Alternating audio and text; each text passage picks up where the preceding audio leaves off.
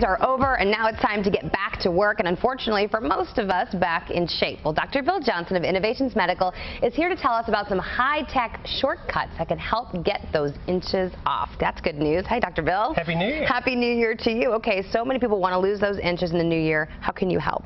Well, liposuction is the king of getting rid of inches. There's just not a technology, there's not a way of getting rid of inches that's better. Now, it's important to remember that liposuction is not a weight loss technique. Okay. So we will get a one-time reduction in calories. We'll talk about that a bit more. But if you don't make lifestyle changes, you're eventually going to build those calories back up. Okay. So some studies do show that folks that use liposuction to kick off a diet do better, and part of it's because of the calories we can remove. Right, and that motivation of seeing those inches taken off is sometimes all you need to continue. Sometimes it really helps. Okay, so when you do a typical liposuction case, how much fat are you actually removing? Well, we brought some examples. That's a question we get asked all the time. How much fat is Dr. Johnson going to take? And so we have a 2-liter soda bottle here, and that represents an average case. So if we did an average abdomen and love handles, we pretty commonly get about 2 liters of fat. And this is cornmeal, but it would represent what the fat would look like. Yeah, that's good. Someone like a big man, or someone's a bit more overweight, or that we do more areas on, it's not at all uncommon for us to do 2 of those, take 4 liters of fat out in a case.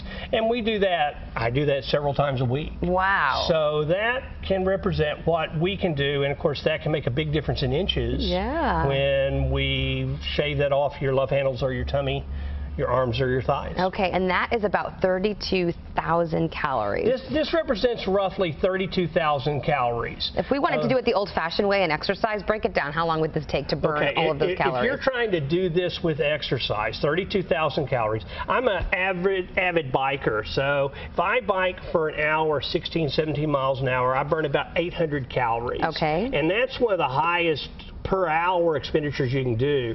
So this represents about 40 hours of spin class or on the bike, and understand that's 40 hours that you spent that you didn't eat anything or take anything else. All you did was burn 32,000 calories in 40 hours. Basically impossible, so you probably want to go this route. Yeah, it's a lot easier. It's a lot easier. Okay, well, we always show results, which is always the motivation to anybody to kind of see the before and afters, because it's not only just abdomen, it's many different areas we can take the fat out of. Well, and the before and afters are pretty impressive. So this is a lady that's had her abdomen and love handles done. You can just see the shape is much better. She doesn't have that middle-aged look, and this one has a really dramatic improvement around her waist and dropped a couple of pant sizes. Right. So you can really see a big difference in the clothes you can wear, a big difference in how you look both in and out of your clothing. Right, and a lot of times that hard to target area, the tummy, is where you're doing the liposuction from, because they're exercising, they're eating well, they just can't lose that belly fat. It's great on any area that, especially women that are near their ideal weight range, but still don't like how their arms look or don't like how their thighs look.